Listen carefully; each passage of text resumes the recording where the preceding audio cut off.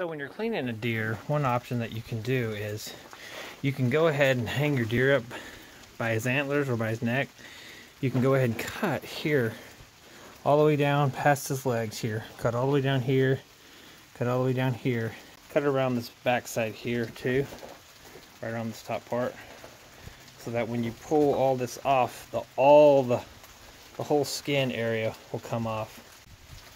So we have taken the knife, we cut down here, cut all the way down our legs, cut the front legs off, and now we're going to go ahead and pull this down as far as we can, and then hook a strap right here, and then hook onto a lawnmower, and see if we can pull that whole bottom part off. So we cut a hole right in here, put it all the way through, strap.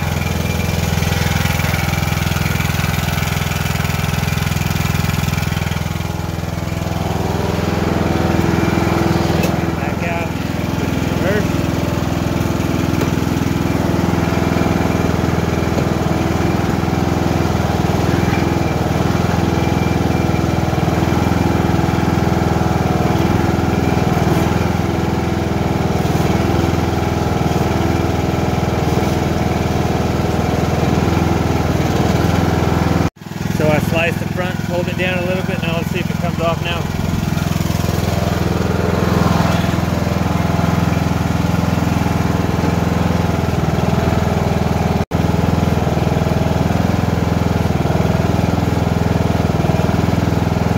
Right here, slice that, make that come off.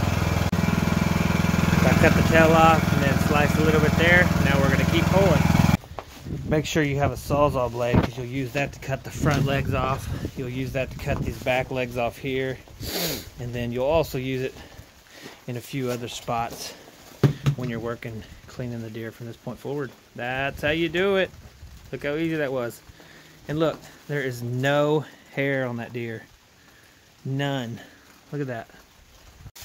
Once you get the skin pulled off, get you some water and just go ahead and wash. If there's any type of hair on there, use your hands and rub all that hair off.